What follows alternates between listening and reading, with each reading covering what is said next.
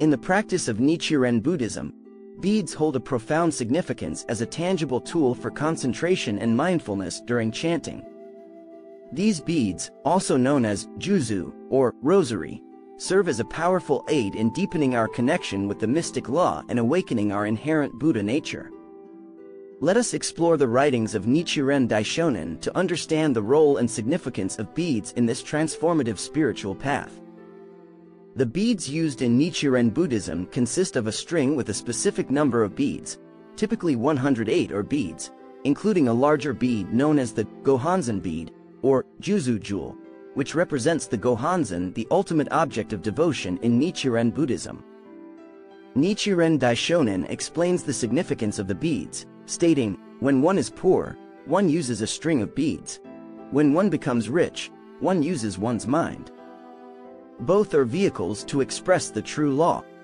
This passage emphasizes that beads are not merely objects, but tools that assist us in expressing our devotion and concentration on the true law, the essence of the mystic law and our own Buddhahood. The beads in Nichiren Buddhism serve as a focal point during chanting, helping to calm the mind, enhance concentration, and deepen our connection with the power of Myoho Renge Kyo. As we pass each bead through our fingers while chanting, it serves as a tactile reminder of our commitment to the practice and our continuous journey toward enlightenment. Furthermore, the beads serve as a symbol of the interconnectedness of all life. Nichiren Daishonin states, "When we chant Daimoku, we use the prayer beads as an expression of the vow to strive for the sake of all beings."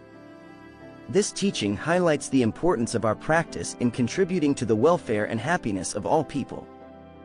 Each bead represents a vow, a prayer, and a dedication to the well-being of ourselves and others.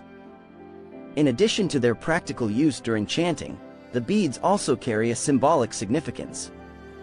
The number 108 holds special meaning in Buddhist traditions, representing the various human desires and delusions that we must overcome on our path to enlightenment. It is believed that chanting Nam Myoho Renge Kyo with the beads 108 times helps to purify these delusions and awaken our Buddha nature.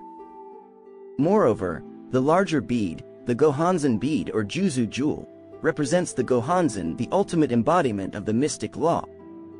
Nichiren Daishonin affirms the profound connection between the beads and the Gohanzen, stating, "A true disciple of Nichiren does not use the mindless methods of counting the number of daimoku he or she chants. Instead, he or she practices as if counting each daimoku individually, one by one. Such a disciple is like a bead that is strung together with all the others on the thread of Nam Myoho Renge Kyo." This passage emphasizes that the beads are not separate from the Gohanzen or the chanting itself. They are interconnected elements that represent our commitment to the practice and our unity with the mystic law. The beads in Nichiren Buddhism play a vital role in the practice of chanting Nam Myoho Renge Kyo.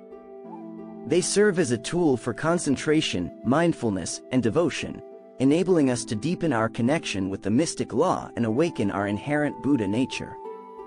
The beads symbolize our commitment to the practice, our interconnectedness with all life, and our dedication to the welfare and happiness of all beings.